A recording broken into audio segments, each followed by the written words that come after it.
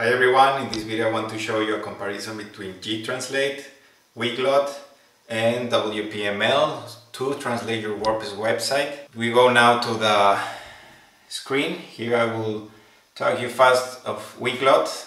I already used the free days of Weglot and it was actually pretty good, but the thing is that it is a more expensive option, and another thing that I didn't like is that the count of words, it's quite limited.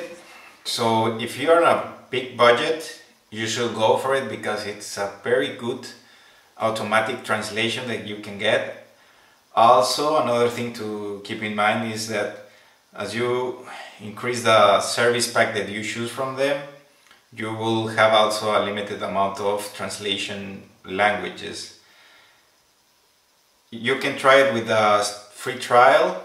I already did that, but honestly there are other options. If you're a blogger and you don't want a very high-end solution, then Weglot might not be for you.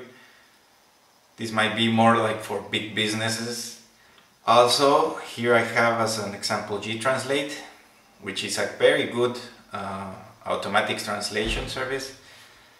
The only thing that it's quite limited in the exact content that you want to translate. Yes, it helps you with the subdirectory URL structure, but you have to pay $6 per month. It's really easy to use if you're just aiming for a quick translation or you don't care for somehow the big quality. gTranslate could be an option. And the one that I'm using is WPML. It's one of the most common plugin that you can use. They have several services, either the blog, CMS or agency. It's also different according to the type, the number of websites that you're going to translate. Plus also if you're aiming for other more specific features like translating widgets, or if you want a proper structure of your translators and you have like several people working on it, you can give the work and split the work of the translation, so that's also really good for. And also one thing that I want to make clear when you're deciding which translation plugin you want to use, you must have in consideration the other plugins that you already have installed on your WordPress environment, so they don't have like this unsynchronized or they're not compatible with each other. The thing with WPML is that it is compatible with Elementor, and it's a WordPress website builder, and it can help you to improve your web design. So this can help you also to quick translate and don't lose this web design.